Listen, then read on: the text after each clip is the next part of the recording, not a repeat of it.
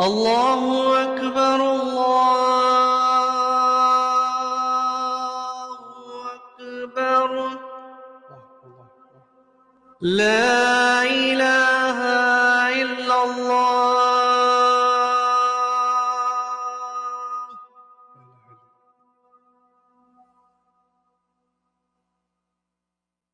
الحمد لله خالق الوجود من العدم، وجاعل النور من الظلم، ومخرج الصبر من الألم، فملقي التوبة على الندم، فنشكره على المصائب كما نشكره على النعم، ونصلي على رسوله الأكرم ذي الشرف الأشم والنور الأتم والكتاب المحكم وكمال النبيين والخاتم سيد ولد آدم، الذي بشر به عيسى بن مريم ودعا لبعثته إبراهيم عليه السلام حين كان يرفع قواعد بيت الله المحرم.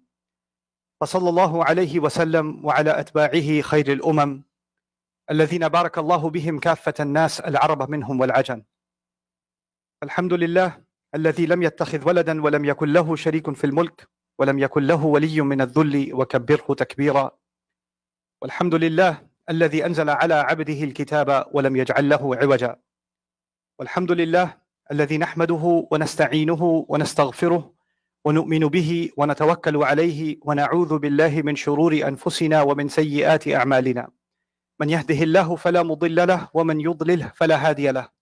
ونشهد أن لا إله إلا الله وحده لا شريك له. ونشهد أن محمدا عبد الله ورسوله أرسله الله تعالى بالهدى ودين الحق ليظهره على الدين كله وكفى بالله شهيدا. فصلى الله عليه وسلم تسليما كثيرا كثيرا. أما بعد، فإن أصدق الحديث كتاب الله، وخير الهدي هدي محمد صلى الله عليه وسلم، وإن شر الأمور محدثاتها، وإن كل محدثة بدعة، وكل بدعة ضلالة، وكل ضلالة في النار. قال الله عز وجل في كتابه الكريم بعد أن أقول أعوذ بالله من الشيطان الرجيم: إن هؤلاء يحبون العاجلة ويذرون وراءهم يوما ثقيلا. اللهم لا تجعلنا منهم. رب اشرح لي صدري ويسر لي أمري واحلل عقدة من لساني يفقه قولي. اللهم ثبتنا عند الموت بلا إله إلا الله. اللهم اجعلنا من الذين آمنوا وعملوا الصالحات وتواصوا بالحق وتواصوا بالصبر. آمين يا رب العالمين. I'd like to start by saying that I feel incredibly honored and grateful to have the opportunity to address you here at ISNA Canada, and especially that I feel out of place because my dear teacher and a father to this community and to the larger North American community, Sheikh Abdullah Idris, is sitting here in front of us, and I felt the moment I walked in, I was reminded of the old Arabic saying, "Aghna as-sabah 'an al-misbah." When the morning comes, you don't need a lamp. So, but regardless, now that I am in this place, I would like to share with you just some reminders about some things that I've been thinking about in terms of my own study of the Quran and interactions that I've been having, particularly with younger Muslims from around the world, and they have to do with guilt. So where I want to start today's khutbah and our discussion is something about our deen and what we should feel guilty about and what we shouldn't feel guilty about. So obviously, Allah Azza wa Jal has given us a set of expectations. Here's some things you're supposed to do as a believer. Here are some things you're supposed to stay away from. And we all know them. They're clear as day to everybody. There's a certain way you and I are supposed to be with our parents. So if you lose your temper with your dad, you're supposed to feel bad about that. There's a way you're supposed to be with your mother. If you raise your voice towards her, if you didn't respond to her, if you ignored her, if you hurt her feelings, there's a guilt that's supposed to come with that.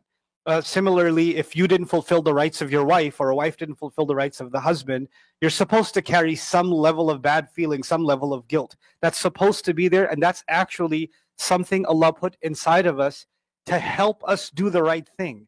This feeling of guilt actually is something Allah created inside of us. It's part of the mechanisms that help us steer us in the right direction. In fact, this feeling of guilt is so powerful that Allah even swears by it. وَلَا أُقْسِمُ بِالنَّفْسِ اللَّوَّامَةِ. I swear by the self that keeps blaming itself, that feels guilty, that keeps on feeling guilty. So guilt is a necessary emotion. However, guilt in the wrong place can actually be destructive. And I'm supposed to, and you're supposed to feel guilt towards Allah. That's the first thing that I want to remind myself and all of you of. We're supposed to have guilt towards Allah. And even if I did something wrong to one of you, You said salam to me, I didn't say wa alaikum assalam to you. I was arrogant with you. I was unkind towards you. Or I, turned away from you, etc. I was rude to you in some way. I should feel bad towards you, but actually, first and foremost, I've committed a crime against my Rabb. I'm reminded of this place in Surah An-Nur, remarkably, where people are talking, and Allah describes a scene where people were talking about Aisha radiallahu anha. And Aisha radiallahu anha, when she was being talked about, not everybody was slandering her or saying bad things. They were just discussing, hey, isn't it so bad what's happening with her? Isn't it wrong that people are saying this and that about her, etc.? They were just talking. And even that just talking, it creates a new ripple. The conversation stays alive. So even if you're not saying something bad, you're still keeping that negative conversation alive, right? So Allah Azza wa Jal revealed in Surah An-Nur, among the many ayat, He said, at the moment you heard it, how come you didn't say, and then you're supposed to say Subhanallah. You're supposed to say Subhan. What does Subhanallah have to do with this conversation? The point of mentioning Subhanallah, ma yakunu lana an natakallama bihadha, the reason you were supposed to say that is because actually Subhanallah is said when I commit a crime against Allah. Actually, when people commit shirk, Allah Azza wa Jal reminds us, Subhanahu wa ta'ala amma yaquluna uluwan kabira. Subhanallahi amma yasifun. Allah is too perfect, above and beyond the things they describe Him with, the things they say about Him. So the tasbih of Allah, tanzihullahi amma la yaliquhu, to describe Allah in a way that is so perfect and to remove from Him everything that isn't suitable to say about Allah. That's actually what we're saying when we say Subhanallah. I know that in South Asian cultures, when you see something nice, you're like, oh, Subhanallah. Bade miyan to bade miyan, chote miyan, Subhanallah, right? So we have our own way of using Subhanallah. But the ancient Arabs, the way they use Subhanallah originally, and the way the Quran is using it on many occasions, is actually at instances of blasphemy. When somebody said something so inappropriate about Allah, then the reaction to that is what? Subhanallah. And in fact, even the angels, when they questioned Allah and they said, are you really putting a human being on the earth that's going to spill blood and cause corruption? He's going to make all these problems. And Allah Azza wa Jal told them, Inni a'lamu ma la ta'lamun.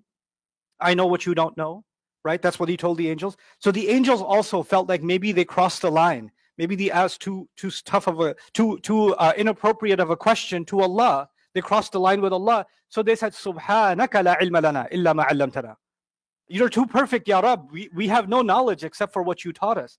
So the term was being used in that context. Now, the reason I brought this up now is because here you are talking about somebody. They were talking about Aisha, whatever their intention, even if good intentions.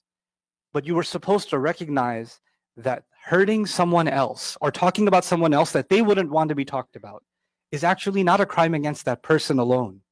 That's a crime against Allah. That's actually a crime against Allah. Right? So that's why Subhanallah was mentioned in that ayah.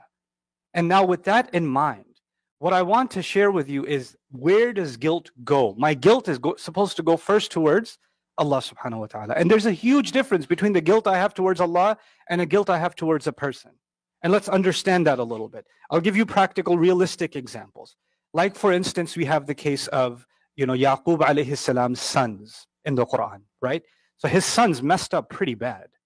And they hurt their father for many, many years. They abused him. They called him insane. They taught their children to call him insane. They taught their wives to call him insane. In fact, they weren't even home. They were with Yusuf alayhi salam. And when Yaqub alayhi salam heard the scent or smelled the scent of Yusuf's shirt, you know that the story, right? He wasn't home alone. He was with his daughter-in-laws and his grandchildren, because the sons were not home. They were elsewhere. And he said, Lawla an tufannidun. He said, Inni la ajidu riha Yusuf. Lawla an tufannidun. He said, I can smell the scent of Yusuf, despite the fact that you people, who's the you people? That's his daughter-in-laws and his grandchildren. You people think that I'm insane. Where did they learn to call him insane? From his own sons. And these are the sons that know that their father is in fact a prophet. They know that. They actually know that. They know that he's the son of Ishaq, who is the son of Ibrahim alayhi salam. Wa alayhim salam.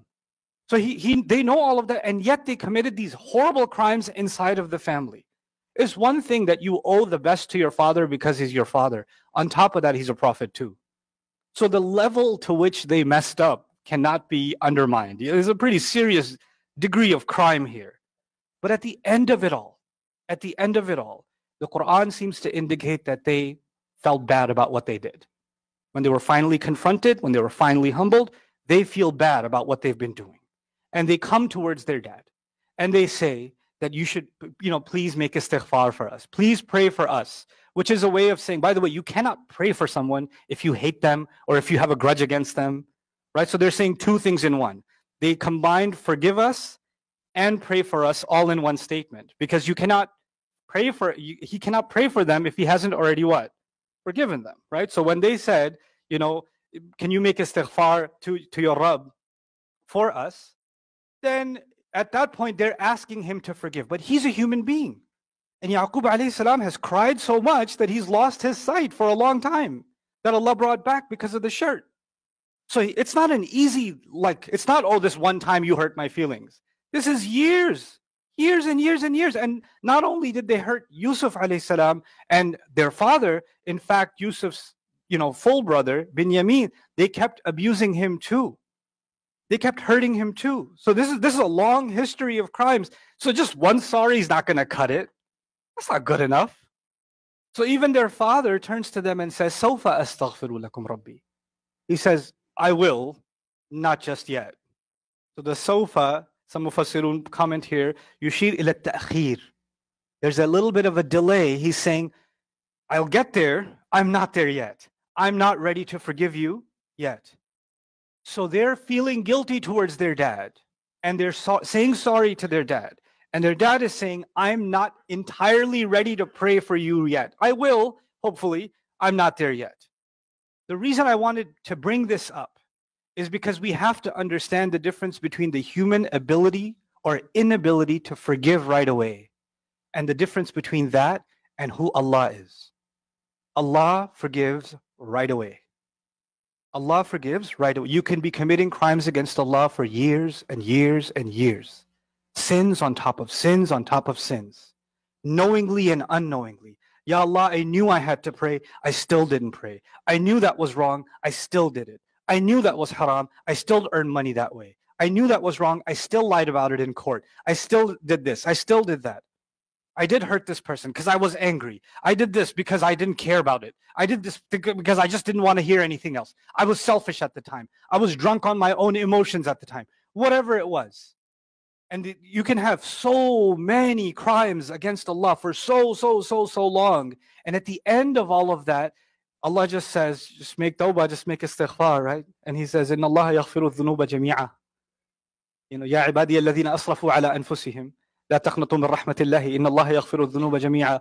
My slaves that have been crossed, that have been done, crossed the line. أسرفوا. They went past the line, and they've been going past the line. They've lived a life of crossing the line. Don't lose hope in Allah's loving care. Allah will forgive all sins. Just come back. Just make istighfar, right? But then that sounds too easy.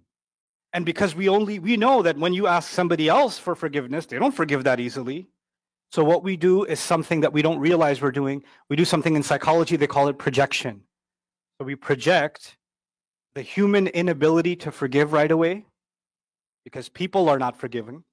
So you start assuming that Allah is also not immediately forgiving. How can Allah forgive? Do you know how much I messed up? I mean, I know I've heard the ayat about Allah forgiving, but bro, seriously, I did some Olympic level stuff. Like my stuff is on another level. So I don't think you understand how far off from forgiveness I particularly am. I cannot begin to tell you how many people write to me, tell me, I know Allah is angry with me. I know Allah hates me. I know Allah hates. It's an incredible volume of Muslims that believe that they are beyond forgiveness. They're beyond redemption. They are beyond that. And what I want you to know is, first of all, guilt is a good thing. That's where I started. Guilt is a good thing. But the wrong kind of guilt is what? Allah will never forgive me. I'm too far gone. You know who believes Allah will never forgive him? Iblis. He actually believes that. And if I share that belief with him, then I've joined the wrong team. I cannot believe that about myself. You cannot believe that about yourself, that Allah will never forgive. You cannot do that. You can't do that to yourself. The other thing that's tied to this that I wanted to share with you is we say things like Allah is angry with me, Allah hates me. It's remarkable that in the Quran, even though karaha and karahiyah and yakrahu, the verb, is used, to hate is used, but Allah doesn't use the word hate for himself, for people.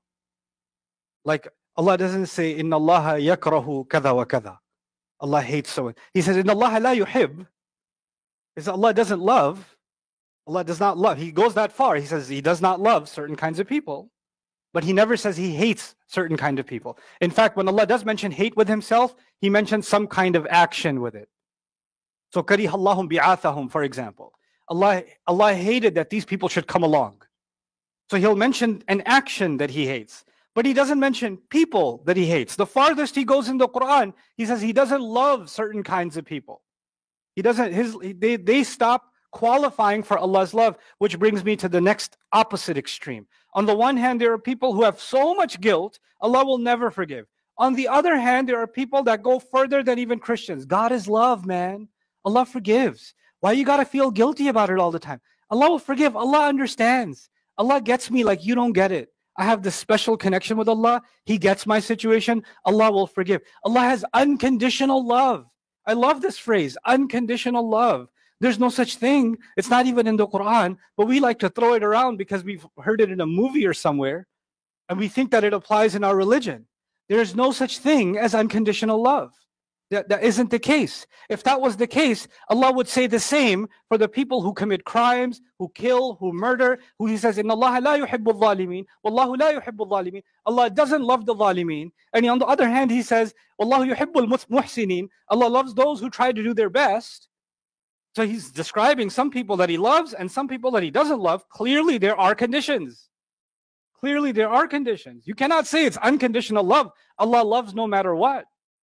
Allah provides, Allah shows care, Allah shows love, but there's a level of love from Allah that you have to qualify for. You have to meet certain conditions. I have to meet certain conditions to get there. And one of the most beautiful ones among them is in Allah yuhibbu at-tawwabin wa yuhibbu al-mutatahhirin.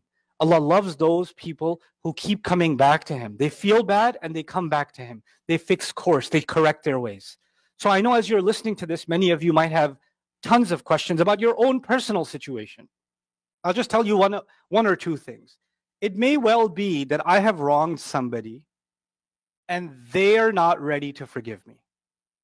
They're not ready to forgive me. Fine. But you know what? You cannot take the next step.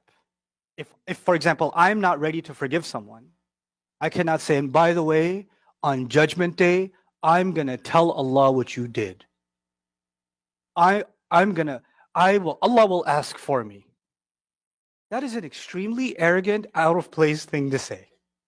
It's out of place. Let me tell you why.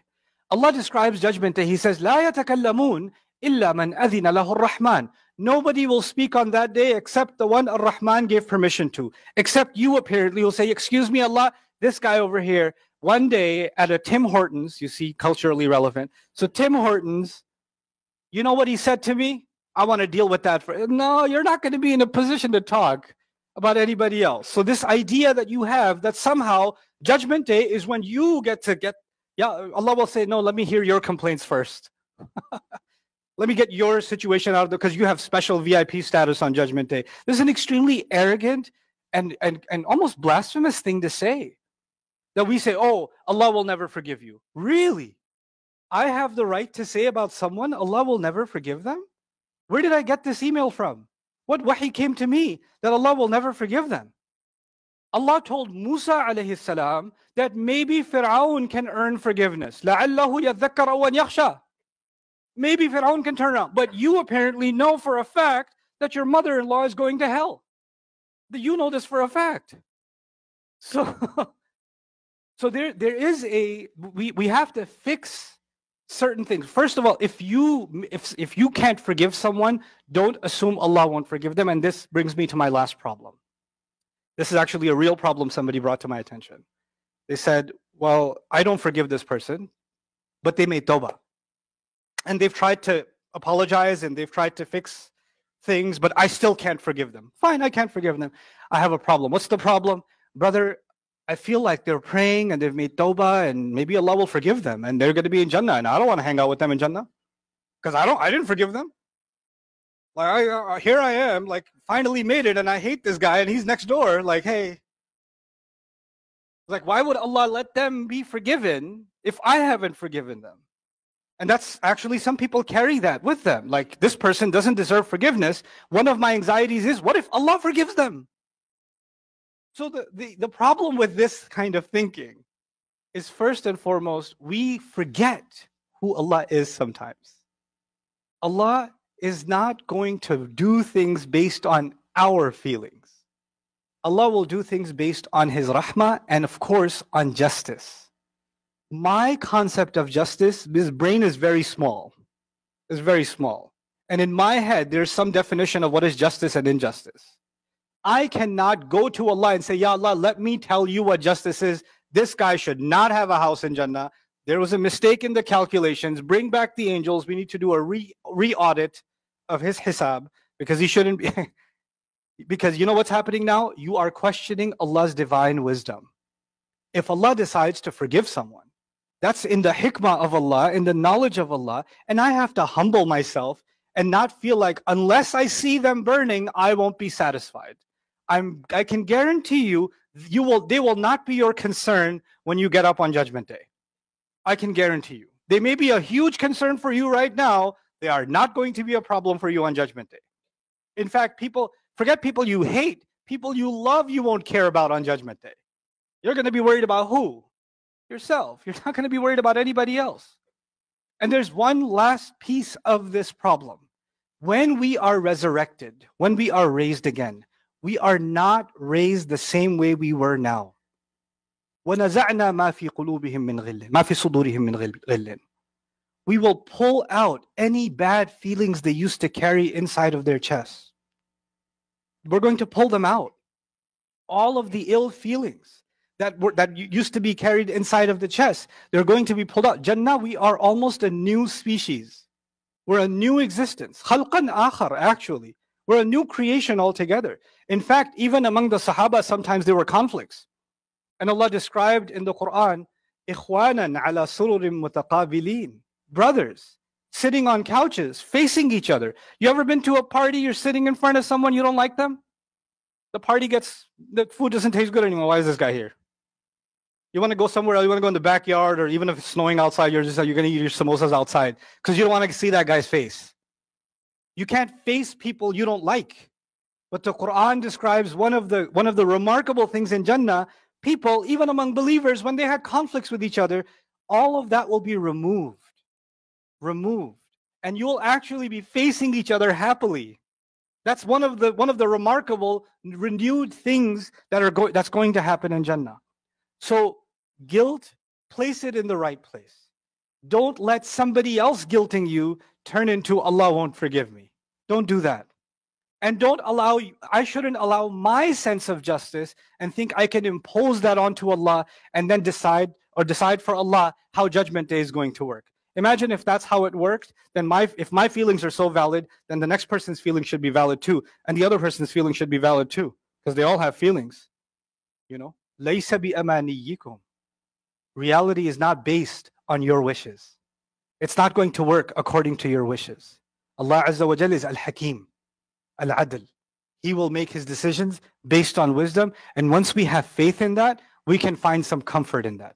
May Allah Azza wa Jalla give us a true sense of comfort in knowing that the best judge is in fact Allah Azza wa Jalla. May Allah remove from our hearts the desire to see somebody else punished.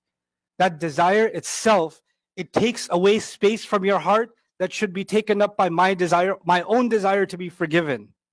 There's enough things for me to worry about for myself, and now I'm worried about somebody else should get punished. Let Allah deal with that. That is with Allah. That's, that their amr is with Allah. But my amr is with me. I have to stand for myself. May Allah Azza wa Jalla make us self-aware and remove these ill feelings from our hearts, and especially allow us to be in the company of better people than us in Qiyamah and beyond Qiyamah, that we can face each other with joy. Barakallahu li wa lakum fil Qur'an al-Hakim wa nafa'ani wa iyyakum bil ayati wa dhikr al-Hakim. الحمد لله وكفى، والصلاة والسلام على عباده الذين اصطفى، خصوصا على أفضلهم وخاتم النبيين محمد الأمين وعلى آله وصحبه أجمعين.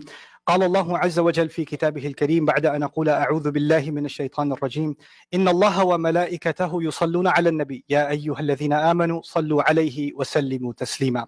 اللهم صل على محمد وعلى آل محمد كما صليت على إبراهيم وعلى آل إبراهيم في العالمين إنك حميد مجيد. اللهم بارك على محمد وعلى آل محمد كما باركت على إبراهيم وعلى آل إبراهيم في العالمين إنك حميد مجيد. عباد الله رحمكم الله، اتقوا الله، إن الله يأمر بالعدل والإحسان وإيتاء ذي القربى وينهى عن الفحشاء والمنكر، ولذكر الله أكبر، والله يعلم ما تصنعون. أقم الصلاة إن الصلاة كانت على المؤمنين كتابا موقوتا. الله أكبر الله أكبر، أشهد أن لا إله إلا الله، أشهد أن محمدا رسول الله. حي على الصلاة، حي على الفلاح، قد قامت الصلاة، قد قامت الصلاة. الله أكبر الله أكبر، لا إله إلا الله. الله أكبر.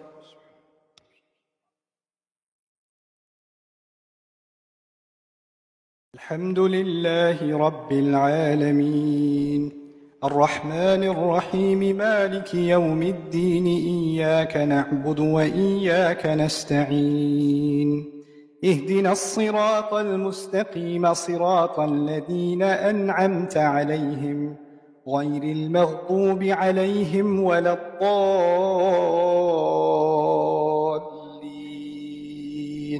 آمين.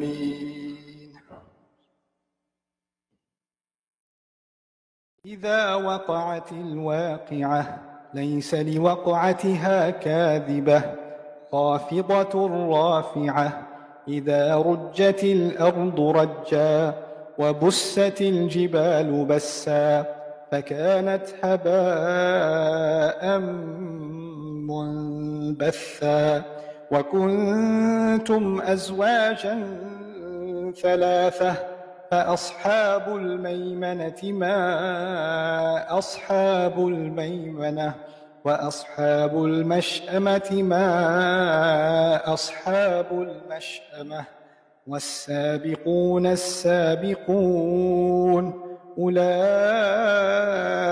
المقربون في جنات النعيم، ثلة من الأولين وقليل من الآخرين. الله أكبر.